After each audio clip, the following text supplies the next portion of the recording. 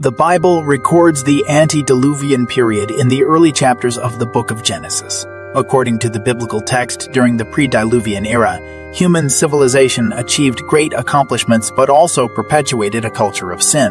The first antediluvian family was obviously the family of Adam. After being expelled from the Garden of Eden, Adam and Eve settled down and had sons and daughters. As is known, the first child of the first couple was Cain. However, Cain was also the first murderer in the antediluvian world, cowardly killing his own brother, Abel. After his terrible sin, Cain received a mark from God and built a city in the land of Nod. Cain named this antediluvian city after his firstborn son, Enoch. This city is the first city mentioned in the Bible in Genesis chapter 4. Join us on this fascinating journey as we explore the antediluvian period diligently and discover what life was like in that remote era. The development of the antediluvian world. Contrary to non-biblical theories, Scripture clearly explains that man was created by God as a rational and morally capable being. This means that although man experiences a type of intellectual evolution as he acquires knowledge and develops new technologies, there was no evolutionary process as a species, as advocated by some scientific theories.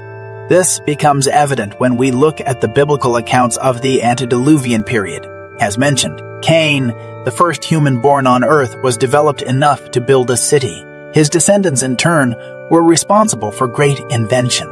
Through Jabal, Jubal, and Tubal-Cain, the antediluvian society learned to dwell in tents, raise herds of livestock, develop arts using musical instruments, and forge tools through working with copper and iron. Later, in Noah's time, the Bible shows how he already had the ability and resources to build a great ark according to divine instructions. Therefore, although the Bible does not provide many details about this period, it is clear that there was strong technological and cultural development in the antediluvian world. How long did the antediluvian period last? Many people forget that although we do not know how long the pre-diluvian era lasted, certainly the time between Adam and the flood was much longer than the time from the flood to the present day. This means that the historical period narrated in the early chapters of the book of Genesis before the flood is much larger than the period of the rest of biblical history. Many attempts have been made to date this period, but all have been unsuccessful. In fact, the only record that provides any chronological data is the genealogical list in Genesis 5. However, it is impossible to establish dates based on this record simply because that is not its purpose, and neither is the purpose of any biblical genealogy. But based on the genealogical list in Genesis 5, at least scholars can observe that the great development experienced by the antediluvian world probably had to do with the longevity of the people.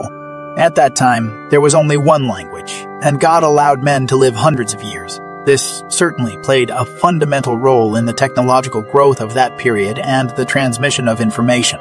Sin in the antediluvian period. The Bible states that the sinful lifestyle adopted by Cain quickly spread throughout the antediluvian world. For example, Lamech, a descendant of Cain, was the first to practice polygamy in the biblical pages and was also a double murderer who took pride in his cruelty.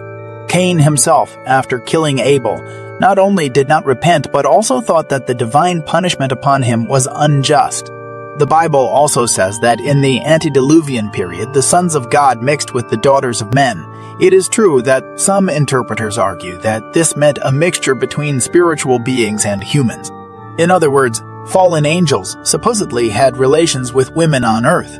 But most scholars agree that the interpretation that best fits the biblical text is that this mixture referred to the human degeneration promoted by the relationship between righteous and unrighteous people, so that wickedness quickly prevailed and characterized the entire civilization. This means that at that time, the righteous lineage of Seth was the branch of humanity that preserved the knowledge of God. But over time, this lineage mixed with the unrighteous lineage of Cain, and spiritual depravity reached an intolerable limit. From this mixture, the Nephilim arose, who were the mighty men of old, men of renown, the destruction of the antediluvian world. Yet, in the antediluvian period, there were also people who were truly committed to the Lord. Abel, for example, was the first martyr and continued to be remembered as an example of faith even in the times of the New Testament.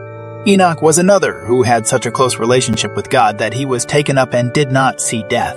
Lastly, it was during that period that Noah was also born, grew up, and developed as a man.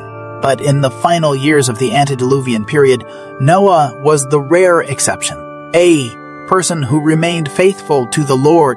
The Bible says that his family was the only one spared when God's patience considered the widespread depravity of that civilization intolerable. And so the antediluvian period came to an end, with the outpouring of God's wrath and the destruction of the earth. In the New Testament, the Apostle Peter clearly records the end of the antediluvian history, by which the world that then existed perished, being flooded with water. We have reached the end of another video. If you enjoyed it, don't forget to leave a like and subscribe to the channel as it helps me a lot. Thank you for watching until the end, and until next time,